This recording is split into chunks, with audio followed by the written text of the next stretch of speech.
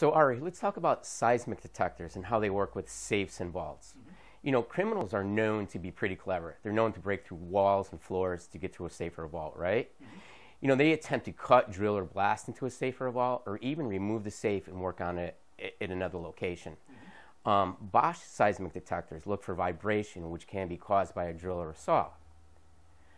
Bosch has two seismic detectors, and they are the, if you will share that information with me.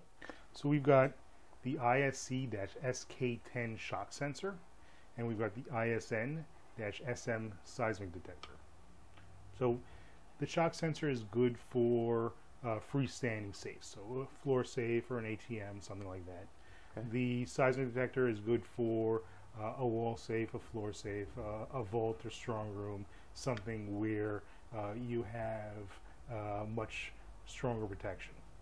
So the ISC-SK10 is a learning sensor with a tri-axis detection pattern. It can be mounted directly to your safe, and it'll pick up signals from hand tools like saws or drills or hammers, that kind of thing.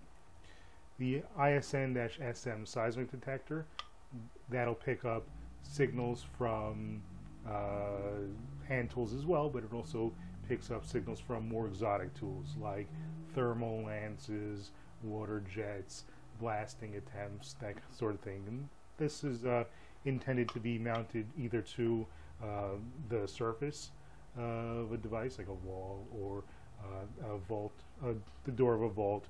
It also can be welded or poured into concrete with a optional back box. Okay, so can you adjust the sensitivity on both? So you can adjust the sensitivity on the seismic detector, and the shock sensor is a learning detector with limited sensitivity adjustments. Okay. Can you explain to me how they can be mounted, please?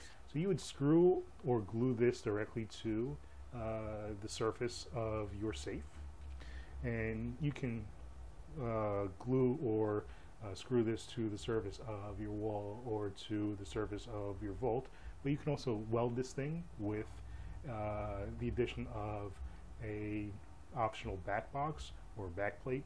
You can also put this into poured concrete. You'd get a back box, place it into the wall, and then pour the concrete around it, and then mount this shock sensor, this seismic detector, directly to that back box. Very cool. So Ari, if people want to find out more about the Bosch seismic detectors, how would they do that? So if you're in the Middle Atlantic states, you can contact me at Chesapeake Mid-Atlantic Marketing. If you're outside the Middle Atlantic states, you can contact your local Bosch representative, and that information will be on the bottom of your screen over here. Great. Thank you for your time today.